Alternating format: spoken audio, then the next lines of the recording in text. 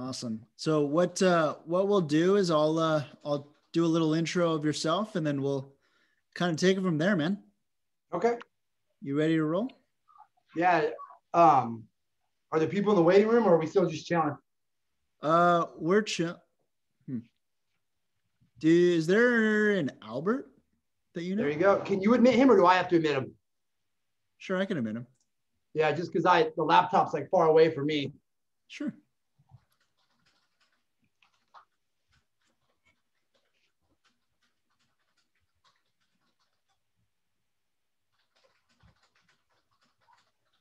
Excellent. You ready to roll, man? Yeah, I mean, do you want to start at 5 o'clock sharp, or do you want to get a couple more? What are you thinking? Let's yeah, we can start, and then let's have people roll in here. Okay. Cool, man. I'm just gonna do a quick intro of myself and then yourself, and then we can get going here. Okay. Just 1 second.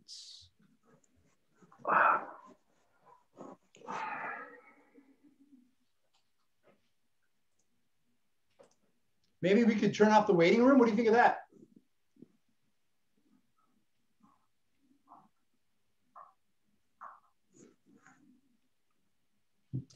Coming on now. Hello, everyone. Good afternoon. Thank you for joining us right now. Today, we've got a very, very special treat. One of my favorite people. We've got Ryan from SoCal, or SlayDay SoCal. What's going on, Ryan? How you doing, sir?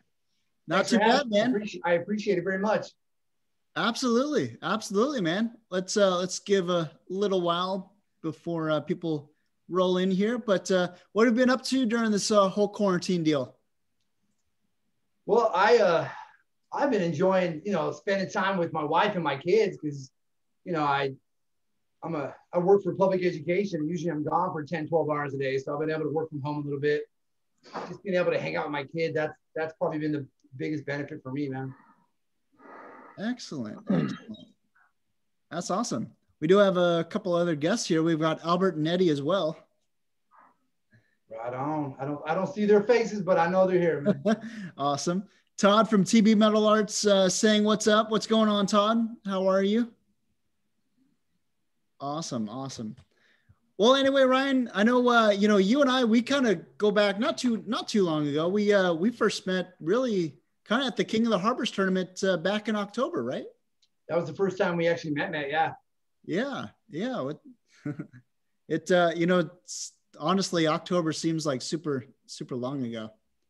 Then again.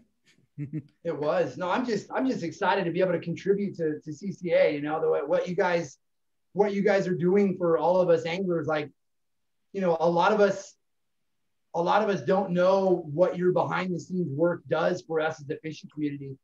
So, I mean, hopefully when we get some more heads in here, we only got, 2 other guys, but at least maybe you could talk a little bit about what the CCA does before we dip into it, but maybe mid presentation, I don't know.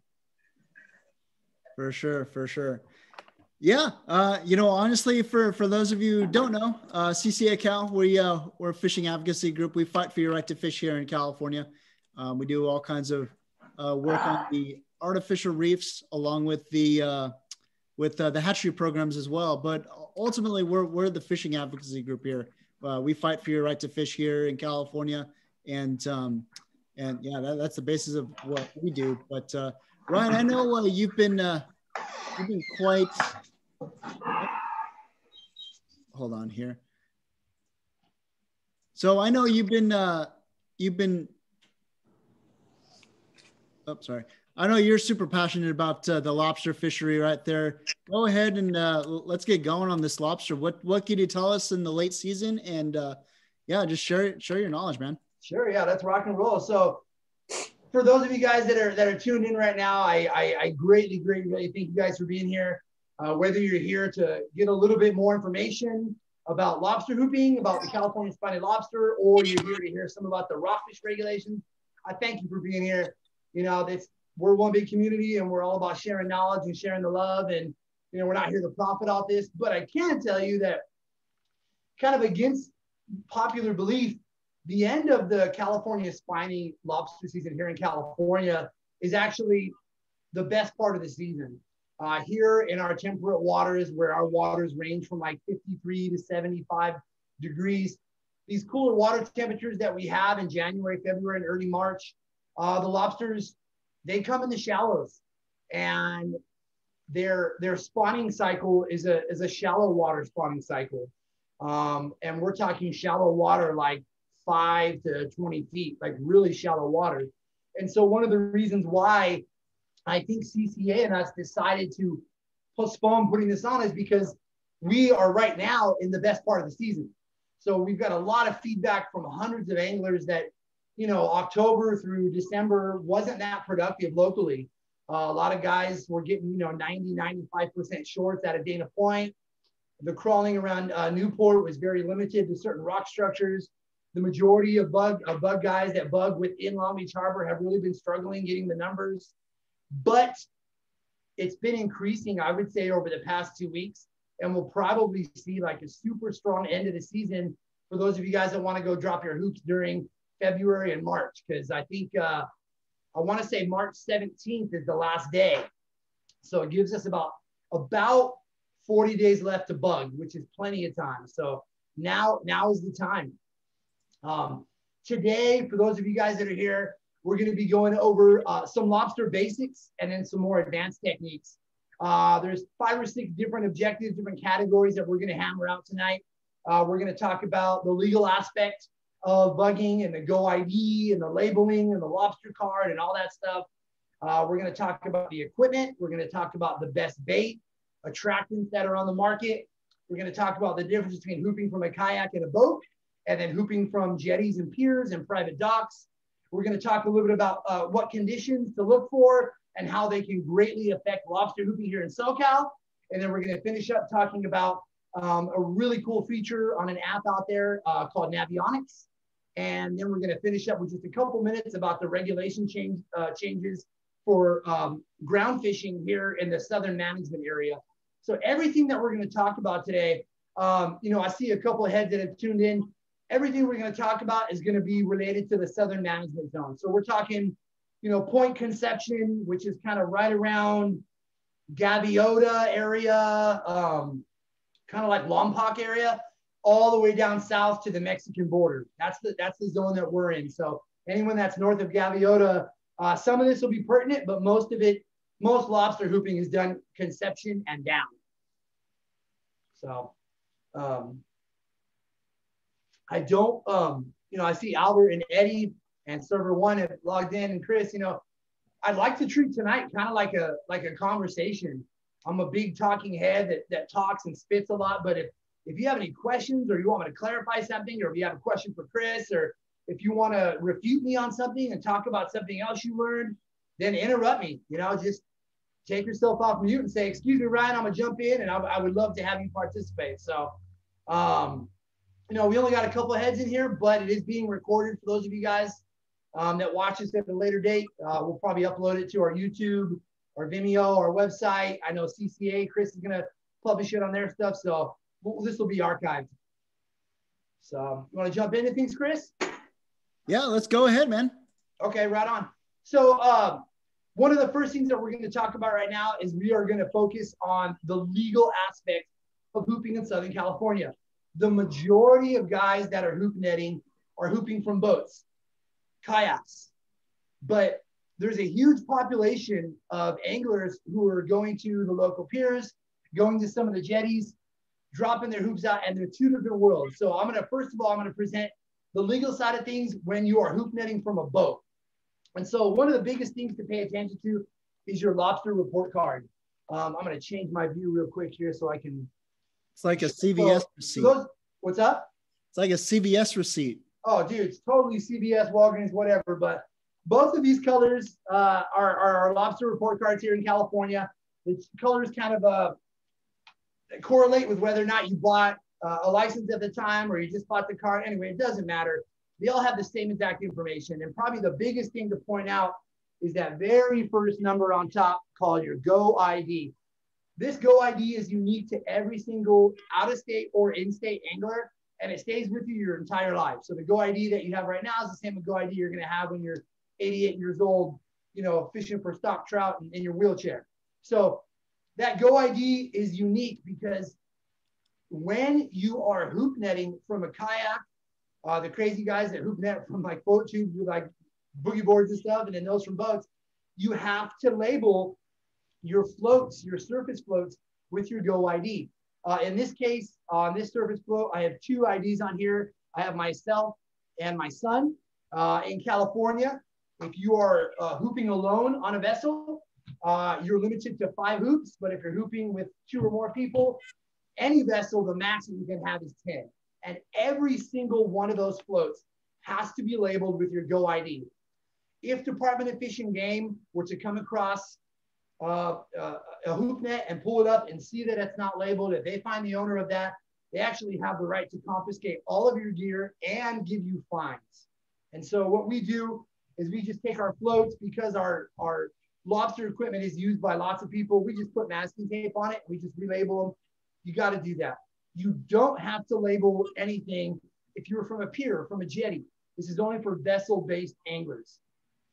In addition to the Go ID that's on your report card, it's also really important to take a look at the actual documentation, the actual report card of things, because there are 5 different areas that get filled out on your report card. You have your month and your day, which is obvious. You have your location code, your gear code, and how many lobster you retain from that spot. Now, a lot of people don't realize this, but when you're on your way to go hoop netting for the night, if your cages are ready to roll on the boat and you're stocking with bait and you're cracking beers and you're happy and you have to have your lobster report card filled out before you even drop those hoops. So you want to find out your location. Here in Southern California, the locations, I mean, I think there's like 100 on here. We focus mostly on location codes from about 50 to 60, kind of in the LA County area. And then depending on the hoop nets that you're using for the evening, you either have your conical or your rigid ones that have the cross beams, or you have your lay flat hoops that are just a hoop on top of a hoop that lay flat. And those 2 gear codes are different. These have to be filled out before you drop your hoops. And if you change locations throughout the evening, you actually have to change your location code also. And you got to fill out how many lobsters you retained every single time. It's really critical that everybody on the boat does this. There's a question that gets asked a lot about, well, what if we have someone on the boat that's not helping? Do they have to have a lobster card? Well, the legal answer is no, but the definition of helping is super broad. If you're going to have someone on the boat while you're lobster hooping, they cannot drive, they cannot hold the light, they cannot do anything with bait, they can't touch the hoops, they can't be involved in any way at all. If they are involved in some way, they have to have a lobster card if they're 16 years old or older. And that lobster card is like $10 a year, so it's totally worth it, and not having an on-the-water argument with the Department of Fish and Game Warden. If you have youth with you under the age of 15, they don't have to have a lobster card. They can help out all night, but they can't retain and they can't take home any lobsters at all. So if you and your 3 kids go fishing and you don't get them cards, you're only taking home 7 lobster. But if you get each one of your little ones a card, you know, you can take 7 per angler, even if they're only 3 years old. I got a 3-year-old and I have a 6-year-old, and they both have their cards. So I know that's a confusing talking point, but that's how it is, black and white. If anyone tells you otherwise, unfortunately, it's wrong. So spend the $10, get the card, and save yourself fines and confiscation of your gear. In addition to talking about the Go ID side of things, I also want to talk about the fact that your measuring tool, however many anglers you have on the boat, you have to have that many measuring tools. And these measuring tools, this one happens to be for Promar. One side is lobster, one side is crab. Lobsters are 3 1/4. There's some really rad ones that are, I'm gonna get a knit server again. Some really awesome ones that are, we do have a question. LP Fishing Supply, but you have to have one for everybody on the boat. Have to. Hey, Ryan, we did have a question from Albert. Where can I get my lobster report card? So your lobster report card can be purchased at any spot you got your fishing license. I always recommend Walmart, Turner's, Bass Pro Shop, any tackle shop that LP Fishing Supply, any tackle shop that has the ability to give a fishing license has the ability to give a lobster card. I go to Walmart, I go to Turner's. Those are my two spots. But anywhere that sells a fishing license. So, in addition to these measuring tools, the other legal aspect of things is the whole 2-hour limit. A lot of people don't know this, but when you're hooping in the Southern Management area, you have to physically check your traps every 2 hours. If your trap has been unchecked for more than 2 hours, technically a warden is allowed to confiscate the gear. I recommend that hoop nets be checked anywhere from 20 minutes to 40 minutes, so it's never an issue for us. But some guys like to long soak their hoops. 2 hours. That's the legal maximum that you can leave a hoop unattended. So those are just some legal aspects that I wanted to throw at you. And if you have any questions throughout the presentation about that, just let me know. I was just about to ask, is there any advantage of checking your gear multiple times an hour or whatnot? So I'm an advocate of checking gear every 20 or 30 minutes. And the reason why we do that is because the ability of lobsters to crawl right out. So, you know, there's two different hoop nets that most of us in Southern California are using. There's the conical rigid ones that stand, that when they lay flat on the ground, they have that 12-inch rise. And when the lobsters crawl in here, you know, they're less apt to walk out. But for a lot of anglers that are using the lay flats, if they've got their fill and if they're no longer eating, or they've been spooked by an octopus or a predator or a sheephead or something, they're leaving that thing. The more often you check it, the more likely you are to retain the catches that are in there. If you're pulling your traps up and you collect the lobsters, a legal lobster out of the trap, drop it right back down. Just because you only have 1 or 2 crawlers in there doesn't mean there's a lot of other lobsters on the nest. Lobsters, I'm not saying they work in herd, but they have a herd-like mentality. And when there's something that's dying or decomposing and 1 or 2 of them go check it out, slowly but surely multiple lobsters are going to go check those out. So we recommend checking traps 20 to 40 minutes. We don't let anything soak longer than 40 or 45 minutes. Hope that answers your question, Chris. Excellent. And Carrie has a question. Are the cards valid for the season or for a calendar year, like a fishing license? And do you need a fishing license in addition to the lobster card?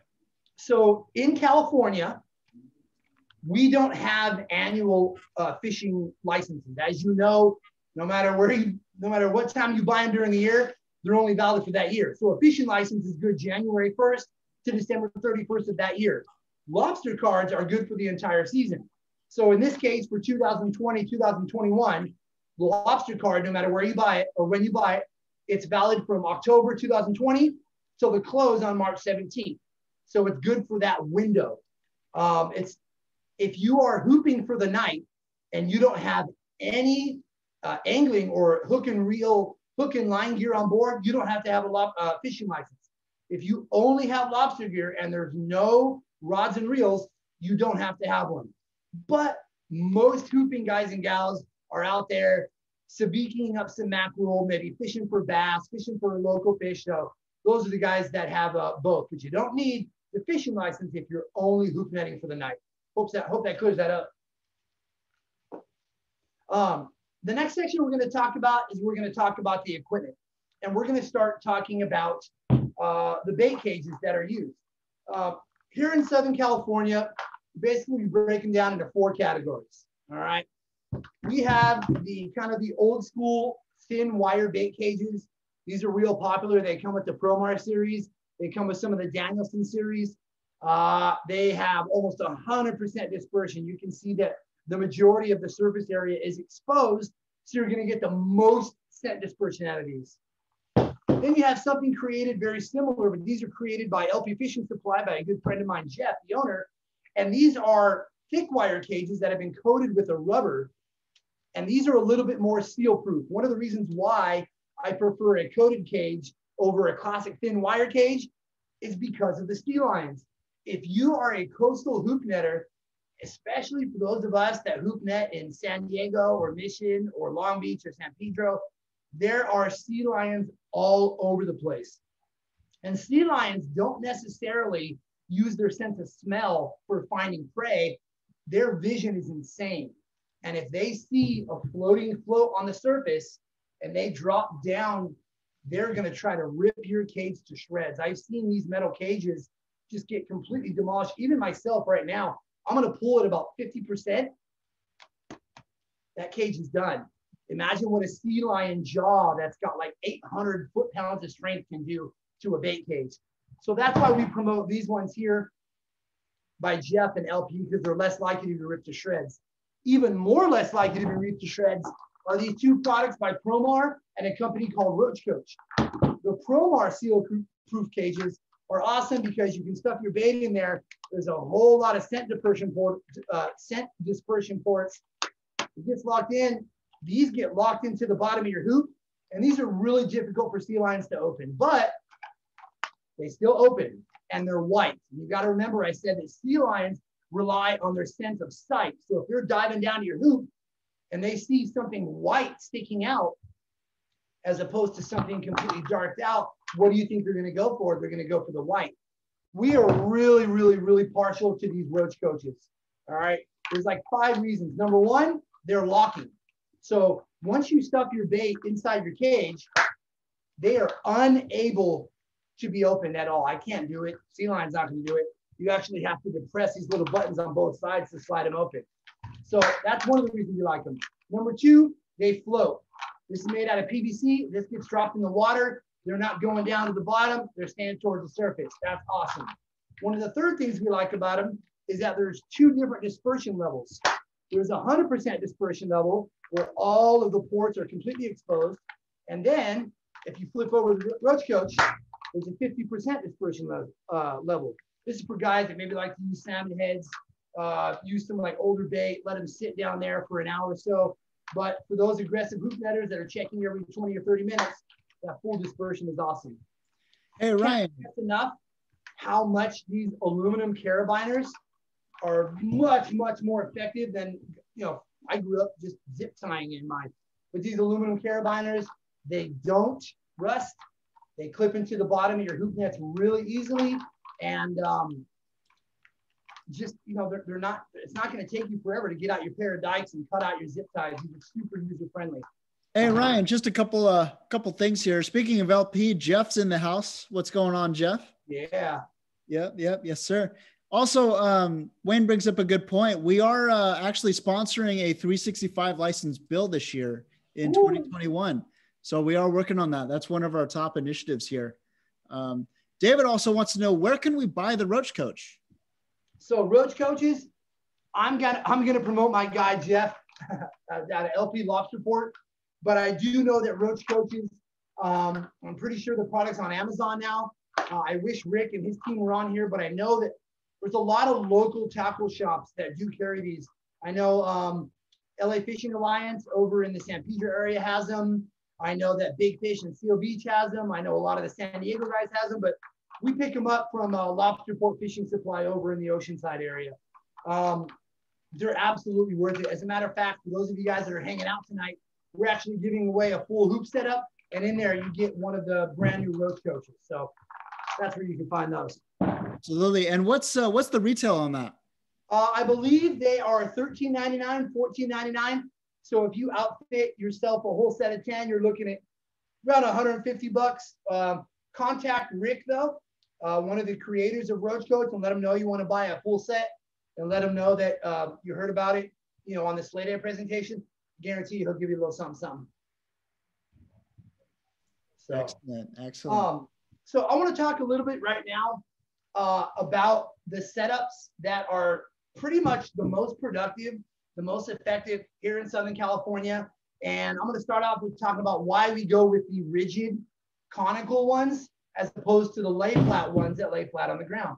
And it really comes down to catch retention. So if you think about the way that a hoop net lays on the ground, all right, this is the setup you got on the sea floor.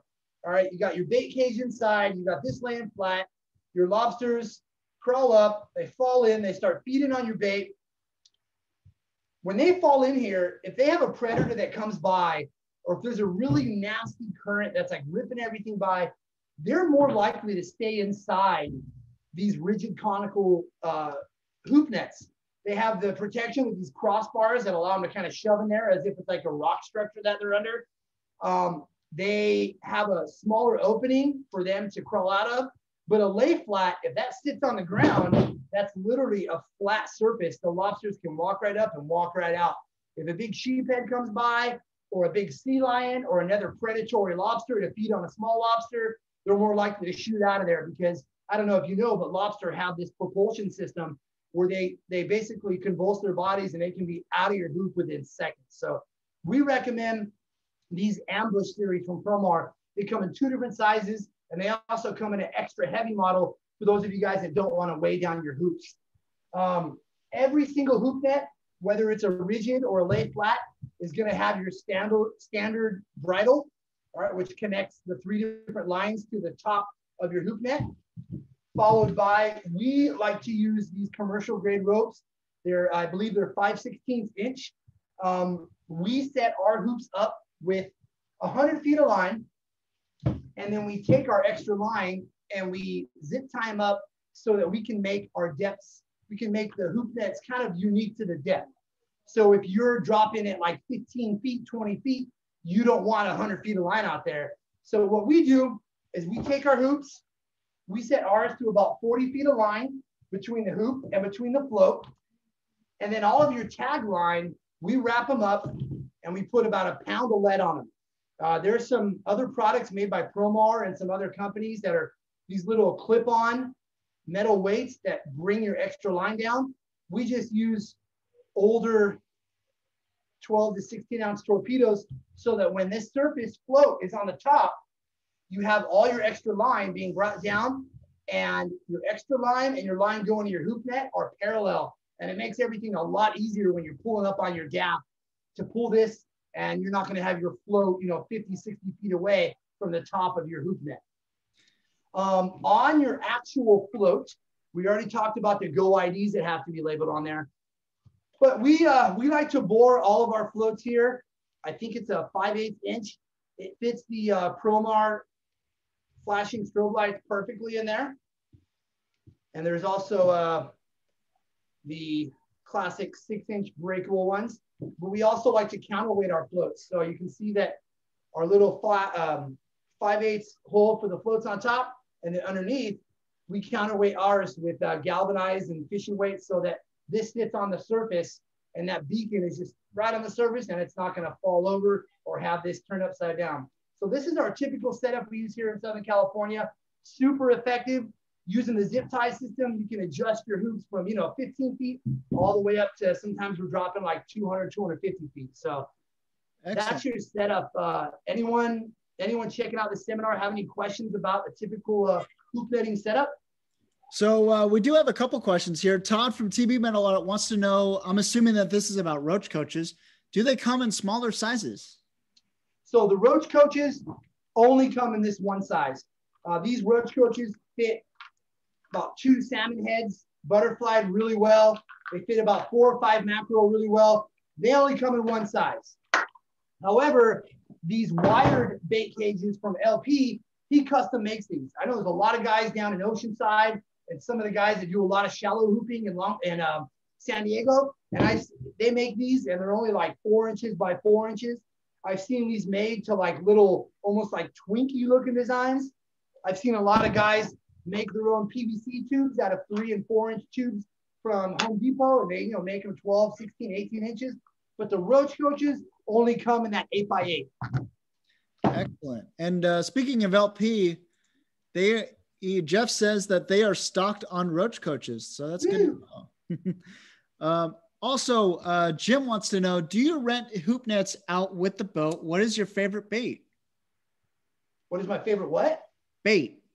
Bait. Oh, well, he's jumping ahead in my agenda. But the cool thing about our company, whenever you take out one of our boats for either our twilight hoop netting rental or our overnight rental, we provide everything. We have a really good relationship with Promar and Bite-On Attractant and Roach Coach and LP Fishing, and we supply everything. So if you take out one of our boats for the evening with your buddies, you're given 10 rigid Promar Ambush Series hoop. You're given all of your line, your floats, we provide 10 LED Promar lights, all of your bait, all roach coaches, all of your measuring devices, your spotlight, it's all provided. And we recommend, I'm gonna jump ahead and talk about bait. We really, really recommend fresh sardines and fresh mackerel. We've used salmon heads, we've used old frozen sardines and frozen mackerel, but the absolute best bait is fresh sardines and mackerel. And there's two different ways to get them. I recommend that you head to the bait barge before you head out for the night and get yourself a scoop from the bait barge. It's gonna cost you about 40 bucks. But what I really recommend is this product that's made by Promar, and this is their Sabiki stick. So what's unique about their Sabiki stick, and these things are only like 50, 60 bucks. It is I think it's a 6'10" or a 7-foot really stout rod that breaks down into 3 different pieces. But what's really cool about these Sabiki sticks, you can hook it up to a spinning or conventional reel, and your line actually goes inside the rod. And if you look here at the edge of the Sabiki rod, you can see that the line stays inside the entire time. So I know a lot of you guys tie on your Sabiki setup, jig out there for fresh mackerel, and then at the end of the night, you want to use that setup again for some other type of fishing. So you cut off your Sabiki rig and you ditch it. In this case, you can just keep this rig on your boat or with your gear, and it's a Sabiki rig all the time. All you do is drop that line back down, and fresh mackerel is the way to go. Excellent. Albert has a question there. Thanks for putting this on and getting great information. I'm a total noob refurbishing a boat and won't be able to finish before the end of the season. Can you recommend any local lobster party boats to San Pedro? Yeah, I can recommend 2 boats. When you use the word party, I'm going to assume he means kind of like an open sport boat, buy your own ticket. The ones that I recommend are the Gale Force and the Triton. They both operate out of LA County. They have these cool little packages where you get to go fish the whole evening, sometimes local, sometimes they head over to Cap. Everyone kind of gathers on the deck. They pull up their hoops all night long. Everyone's hooting and hollering. They've had limits for everybody on the boat before, but everybody's also fishing. So I recommend the Triton and the Gale Force. And if you just Google the words Triton Lobster Party or Gale Force Lobster Party, it'll pop up. They'll be running until March 17th. Otherwise, if you're looking for a private charter, there are a couple companies we recommend if you want to take out 3, 4, 5 guys.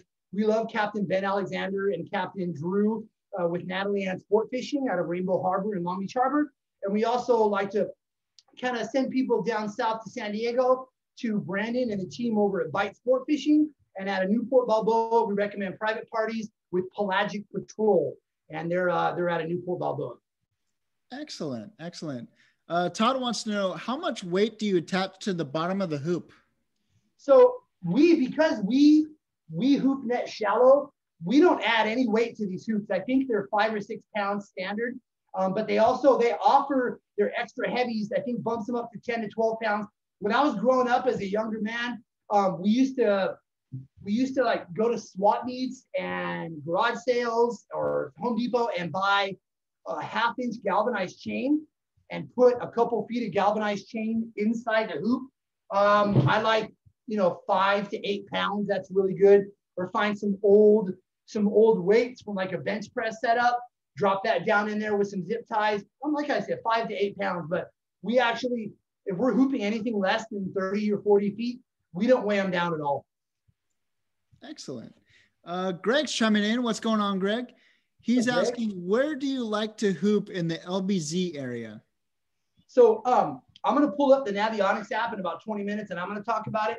But for those of you guys that are starting out, I like to recommend that zone between the Davies, Los Alamitos jetties across the entire LA, Long Beach Harbor, all the way down to like Cabrillo Launch.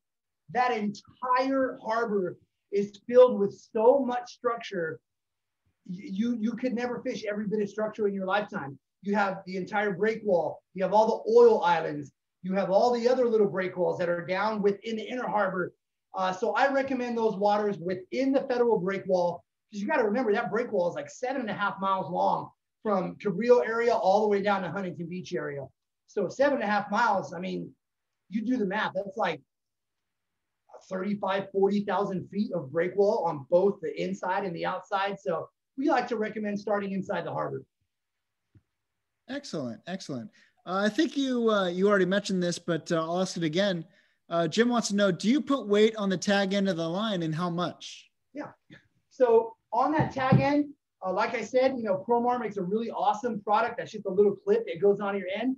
But I take 12 to 16 ounce torpedoes and I just clip that. You know, this is our style. We use all the extra line. There's like 30 feet of line here. We kind of integrate this. It's our own style, but most guys just kind of, you know, leave their tag into the line and just do a single 12 to 16 ounce torpedo with a zip tie, double zip tie.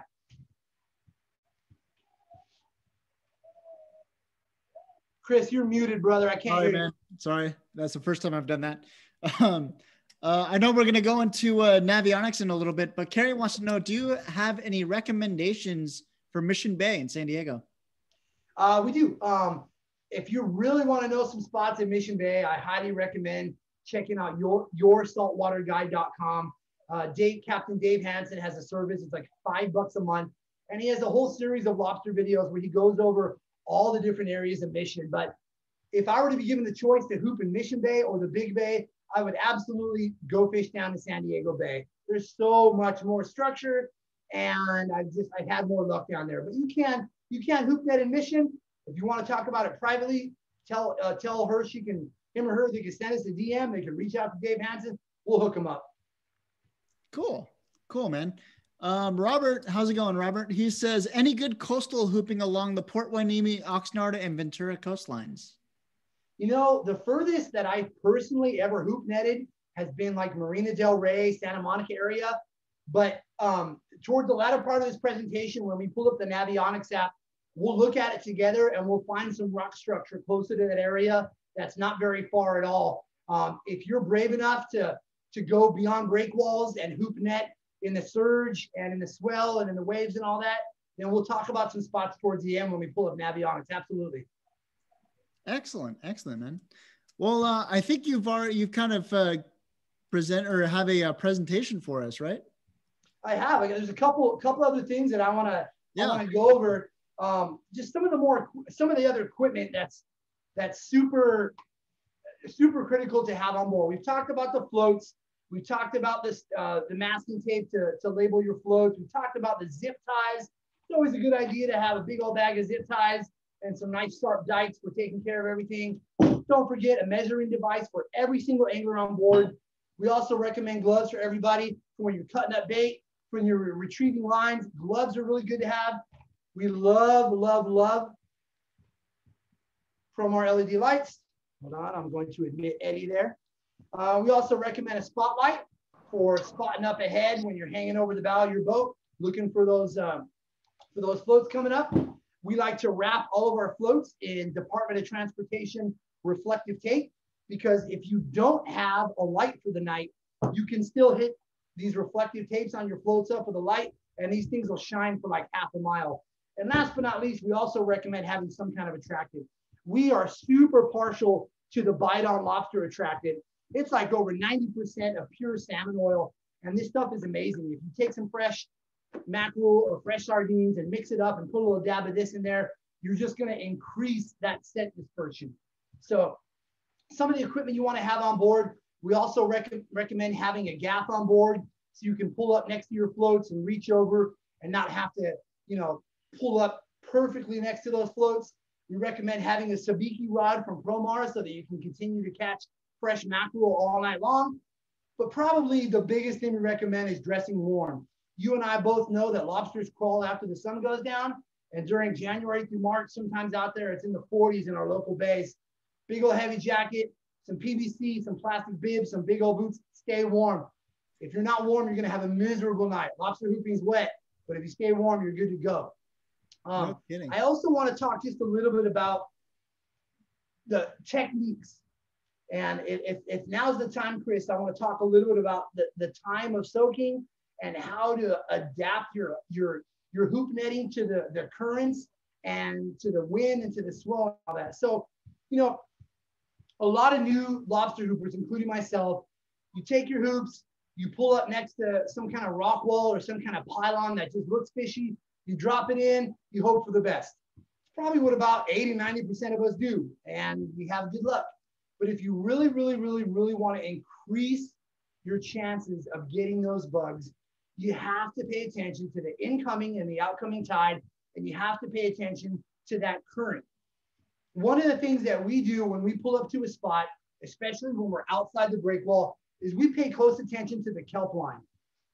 If you pull up to a kelp line, no matter where you are, from Central Cal all the way down to the border, there used to be this massive kelp line that started in like Santa Monica and just basically traveled down the entire coastline all the way into Mexico. But now we have these chunks of kelp. One of the spots that we like is Palos Verdes. When we pull up to the kelp line, we look to see which way that kelp is laying. If you take a look at the way the kelp is laying, you can see which way the current is coming through that structure. So you want to set your hoops up on the upside, or what like the pre-kelp side, where it's that water and that current is gonna travel through your bait cage and disperse that scent, disperse that blood, disperse that oil into the kelp, into the structure. If you just drop it down randomly on the kelp line, if you have like a downhill current that's pulling offshore, all of your attractant and all of your oils and all those electromagnetic fields are going to be wasted. You want everything to run in the structure. So one of the things I like to tell people who are just learning how to hoop net, start on any break wall. Pull up to the break wall, take a look at which way the kelp is lying.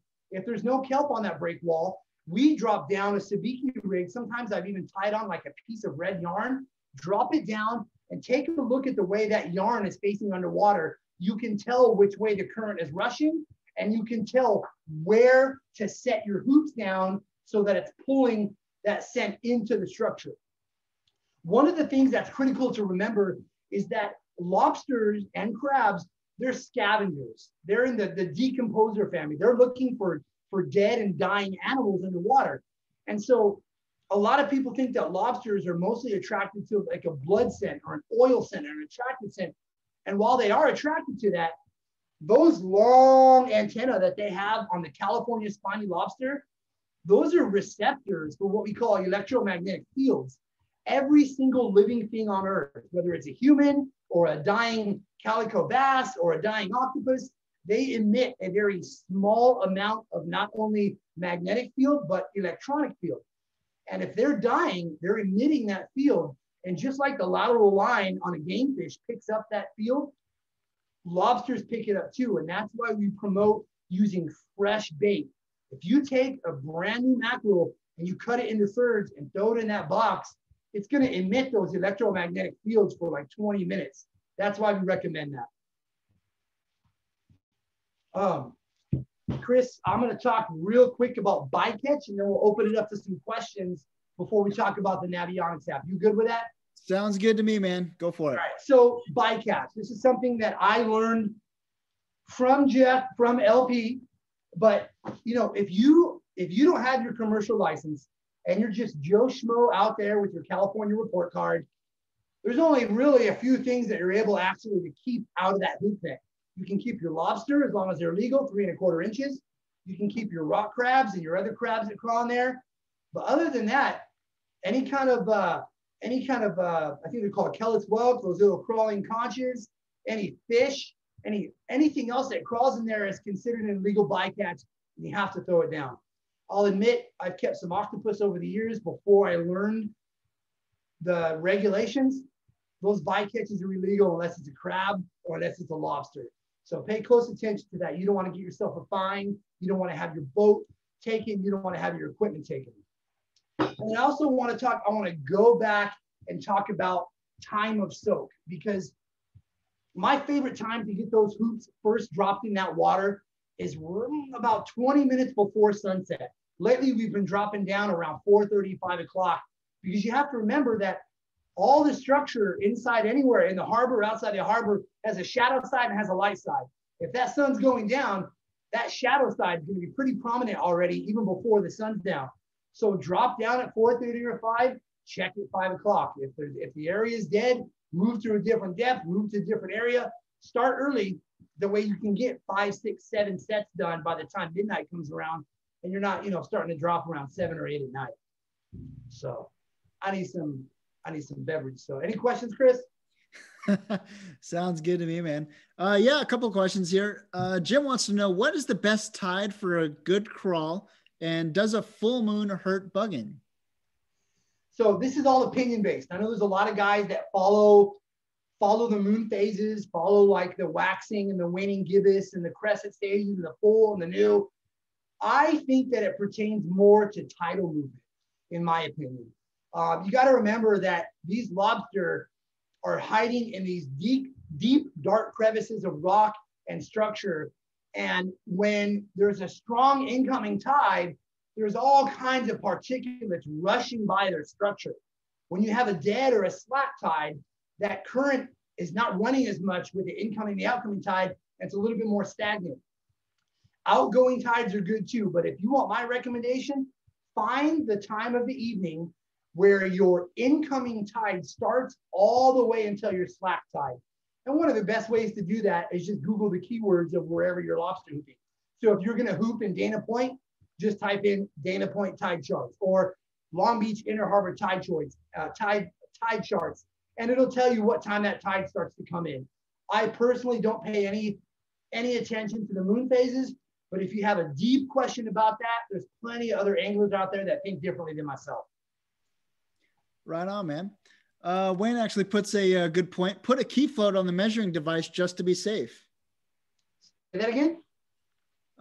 So we've got a recommendation from Wayne. Put a key float on the measuring device just to be safe. Smart man. So all these floats have a little, that's really smart. I'm gonna do that. So just attach a little, $1 float from Walmart. So if this thing gets kicked over the side, you're not gonna have a bad night if DFG rolls around. That's a great suggestion. Is that Wayne? Yep. Wayne's the man. What's up, Wayne? Yep. Lori's checking in. How's it going, Lori? She says, I love my Sabiki rod. You can travel with it well. Absolutely.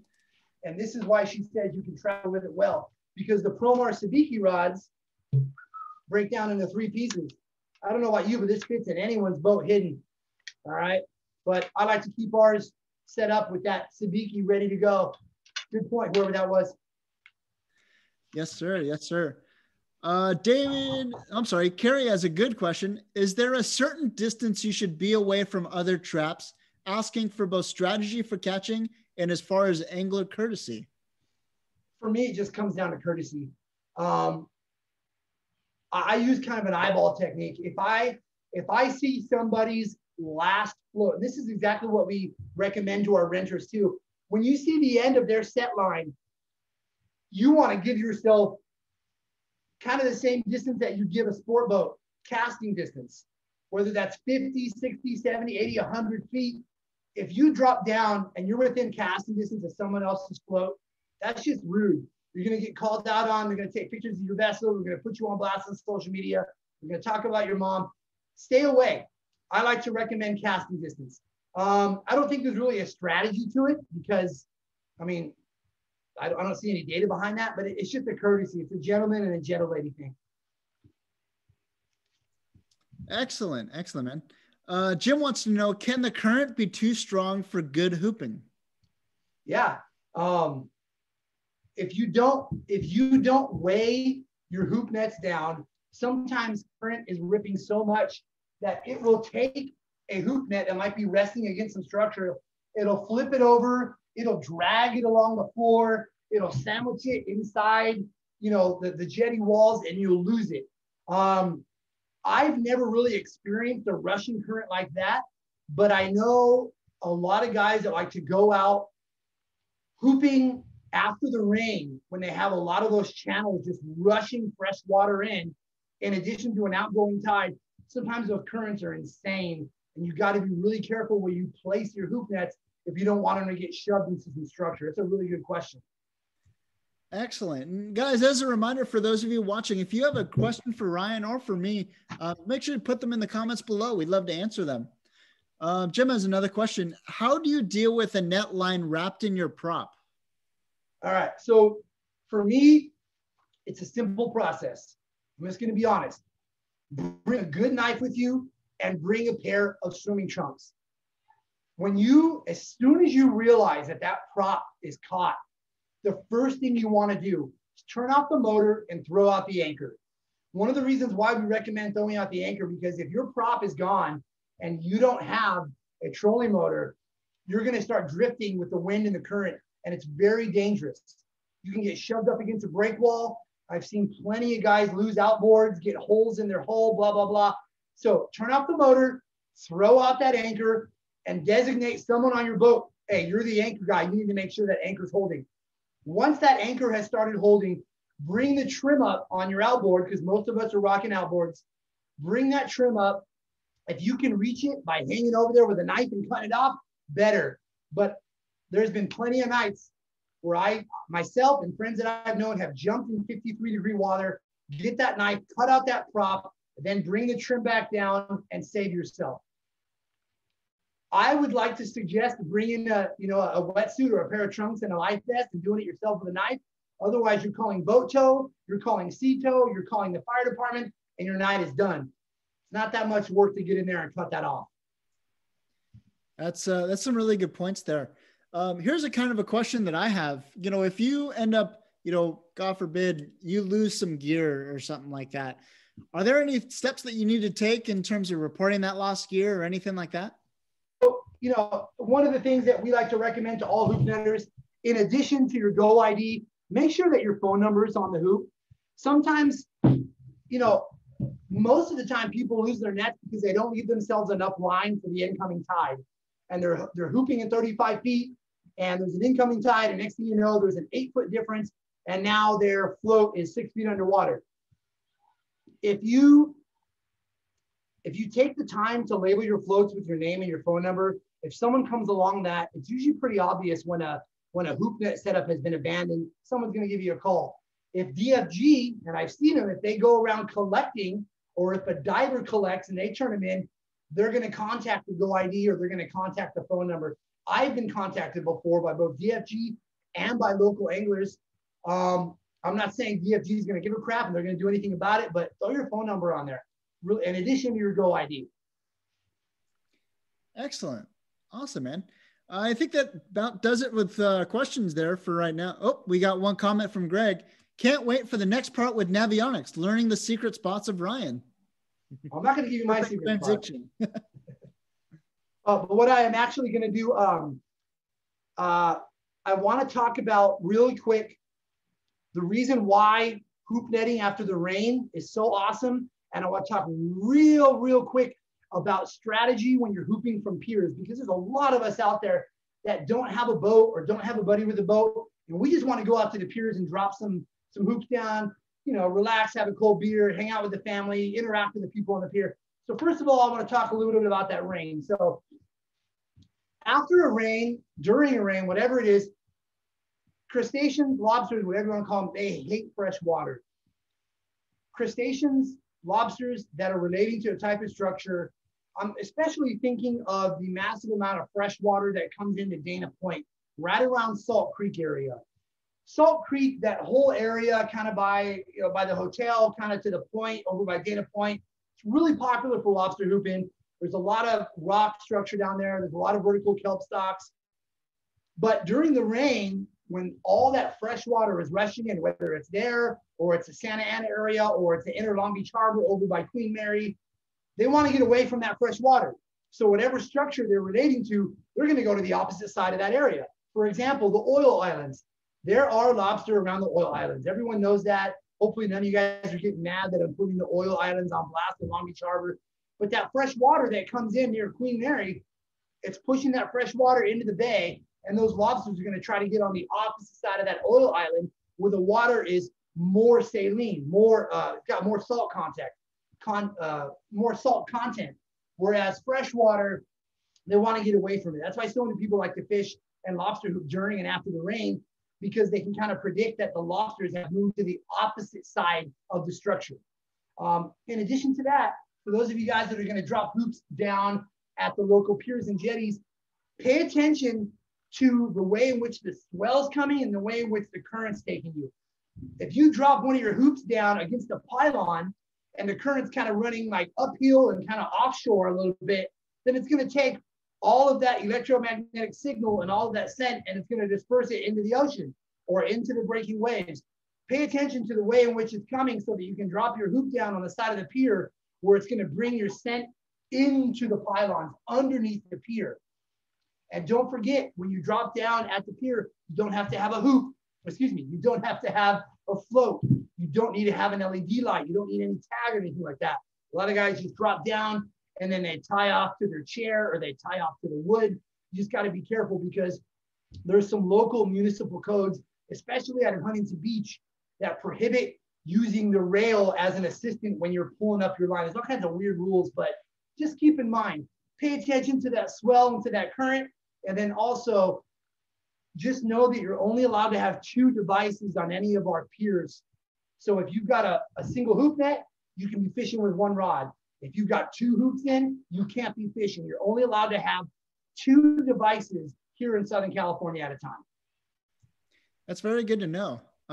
Joe actually has a thought and a question.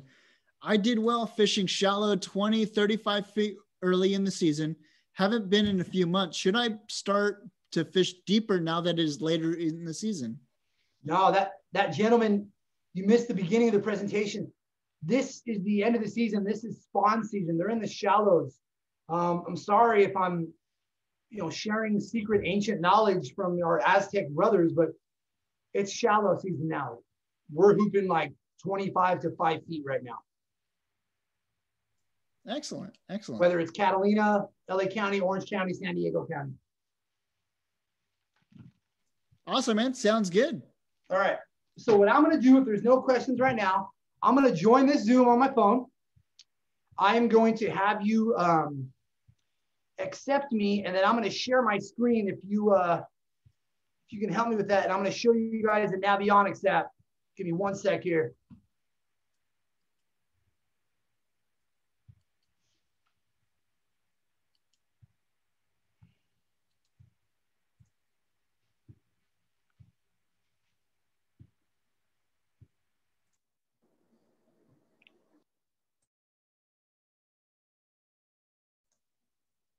You're good.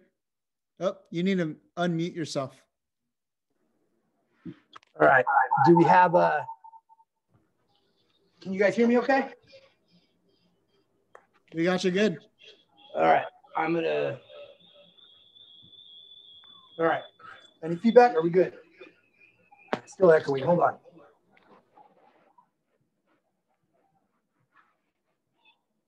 All right. We should be good now. All right. So I'm going to open up my Navionics app, and then I need somebody to give me some feedback here. If you can see, I need to be made host. Chris, can you make that Candelaria last name that just signed in a host real quick? Right on. Here we go.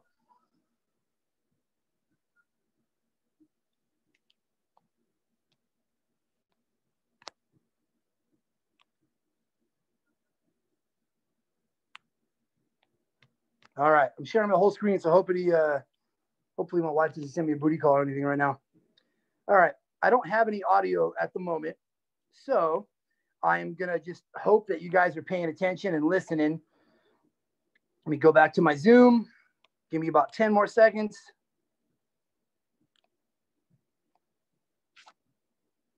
All right. So here we have the Navionics app. I'm going to go back and show you what it looks like on my screen. All right. Here it is on the right-hand side, right next to Bandcamp, right above Geico Mobile. So this Navionics app. All right. And what we're looking at here is the standard app that people have been using for like 15 years. Right now, we're looking at our Southern California bite from the Channel Islands all the way down to San Diego. And you can see how on this Navionics app, which is free, by the way, you could see how part of this map is lighter than the other. So I'm going to zoom into, let's zoom into Malibu area. And you can see right when I get to a certain point, the map changes and all these beautiful colors show up. And if I zoom in even more to the Malibu area, you could see that I start picking up some rock structure. So here we have some rock structure that's around 200 feet. If I go closer to the coastline, there you can see some rock structure right here around 27 something feet, 26 feet. What this new layer on Navionics is called, I think it's like $12 a year, but on the bottom left of the screen under the layer button, there's a new layer that's highlighted on the bottom called relief shading. If I take off that relief shading app, you can see that my Navionics screen then turns boring. But if I turn on the relief shading app, you can see that now we have crystal clear pictures of the rock structure. So for example, here in Malibu, if you zoom into Point Doom area, you can see this whole rock structure that's right here, right off of the point.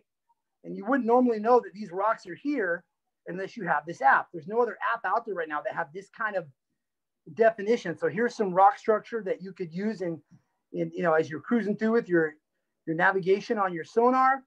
And you can see here as I zoom out, as you go up and down the coastline, all this rock structure just appears that you may not have known there before. So here we are right off of, right smack in the middle of the bay.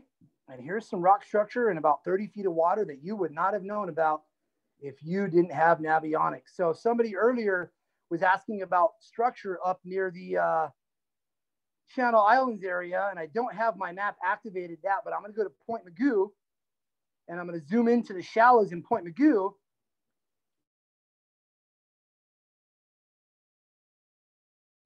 And pull a random rock up. Oh, here we go. Here's some rock structure right here.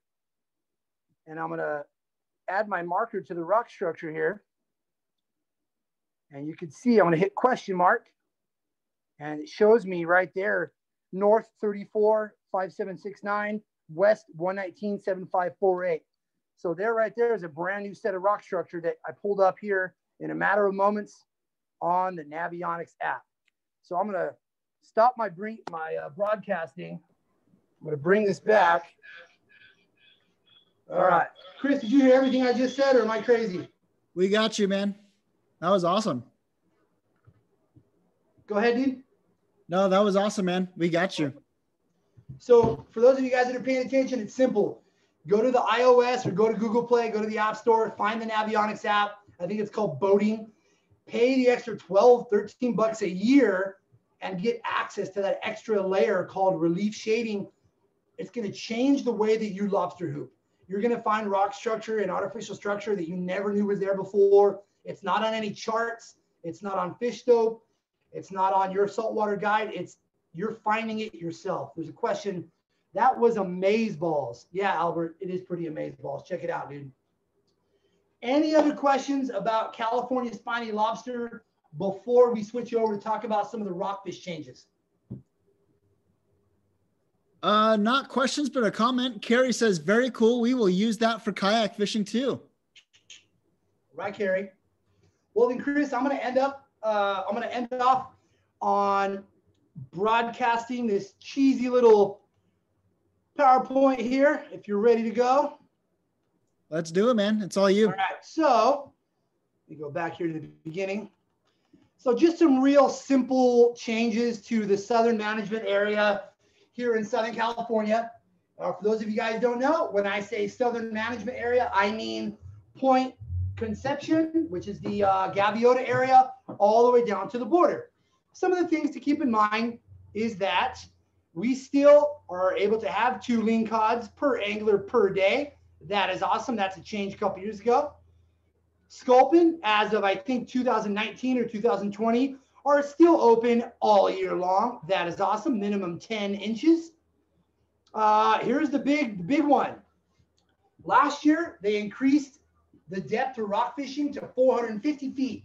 Everyone was stoked. This year, they dropped it down to 600 feet. The data that all the agencies in California, the data they've been collecting is showing that the stocks are up and that these fish are in abundance. However, the cowcod areas are still 240 feet. There's a massive cowcod area between Catalina Island and the Channel Islands all the way out to San Nick. There's a massive area even further out towards the Tanner and the Cortez. And then there's another protected zone down in San Diego between La Jolla and Clemente. You can see it on the map here. You're still only limited to 240 feet at those sections. Every other area, for those of us that fish coastal, it's to 600 feet. However, this is the thing that stinks big time. And this, a lot of you guys don't even know this yet. you're no longer allowed to keep a limit of 10 reds, whether you call them red snappers or reds or big reds or vermilion. Per day, each angler is only allowed to have 5 now. You can still have your complete limit of rockfish, but only 5 of them can be vermilion. That stinks. We've been used to this for a while now. There's still 0 take of bronze spotted, cow cod, and yellow eye. No take of those at all. I want to talk a little bit about sculpin. I know that we still have, we still got about 3 weeks left in the sculpin season because groundfish are closed right now. But, sculpin live in that, they live in the break walls. They live in the jetty walls. They live all the way down to about 250 feet. Anytime you find rock structure in the 100-foot to 200-foot zone, drop down what we call that knocker rig, which is that swim bait head with a couple sliding egg sinkers. Drop down the dropper loop, where your bottom loop, instead of having a loop, you have that big old Sawash or that big old J hook hooked up to your torpedo.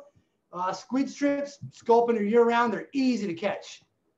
Some other tips to kind of share with you.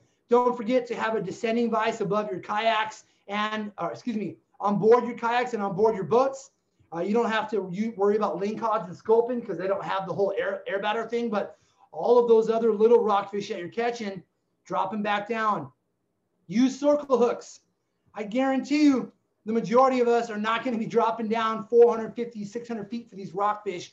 We're still going to be fishing 100 to 300 feet. Really, do you really want to grind on your reel to bring 2 dropper loops up 600 feet? When I grew up, I remember we used to rockfish with like 10 to 15 setups, dropper loops on one line. Do you really want to drop down 400 to 600 feet and retrieve for 4.5 minutes unless you have an electric reel? Just some things to think about. All right. And then don't forget SlayDay. We have boats available in LA and Orange County. We have some big announcements coming up here very soon about our San Diego, what we're calling SlayDay Southtown. That's still all in the works. But if you ever want to get out on your own boat, or you ever want to, take your own crew out and try something different, give us a holler. We'd love to have you out on one of our boats. Excellent, man. That's awesome. Just a couple more comments. Wayne says, that's awesome. Going to help with fishing too, assuming the Navionics app. Yep. Dave says, great info. That's awesome. A lot of people, Robert says, thanks for the Navionics search tip. Todd says, rocking it, man. Jim points out, yeah, but you can actually catch 10 canaries now. Okay. Yep. I was unaware of that. That's interesting. Thanks for bringing that up. I'm gonna have to check that out. Thanks, man. Joe wants to know, will the full video be posted anywhere? I missed the first 10 minutes. So there's a couple of things going on. I know that CCA is going to have it archived on their Facebook page. I know that Chris is helping us out with some screen grabbing, and we're going to flip this. We're going to export it, have it available on our website, have it available on our YouTube channel. I'm sure CCA will have it available on their media too. So yes, it'll be there forever. Absolutely. Greg wants to know, do you think electric reels like the Daiwa Tanacom 500 will be more beneficial with the increase in depth of fishing to 600? My opinion is there are going to be some giant rockfish between the 450 and the 600 feet zone that have been untouched for a while now. And if you're willing to use that electric reel, I don't see why. I mean, shoot, if I had one, I'd be dropping down whole squids on dropper loops down to 600 feet to those rock structures. Who knows what kind of behemoths are down there? There might be a new California record for a red or a new California record for a Bycatch. If you have one, do it. If you don't have one, why would you spend that money? Go catch the same fish at 400 feet. It's just my opinion. Right on, man. Robert wants to know, I think we already addressed this, but what weights do you use on your buoy? So I like to use the 5/8 inch by 1.5 inch galvanized bolt, threaded bolt.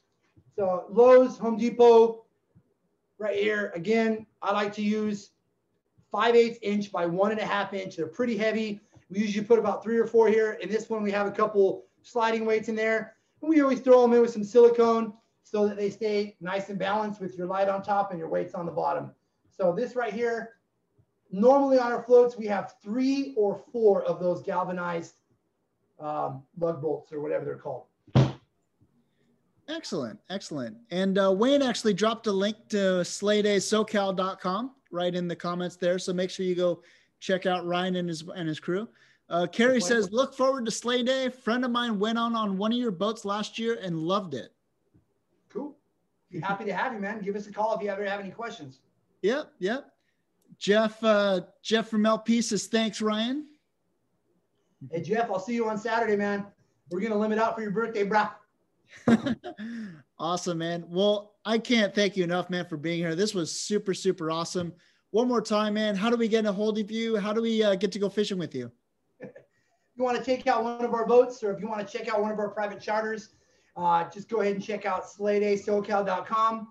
Check out SlayDay SoCal on Instagram, on Facebook, or SlayDaySocal@gmail.com. But if you just hop to our website, everything's there.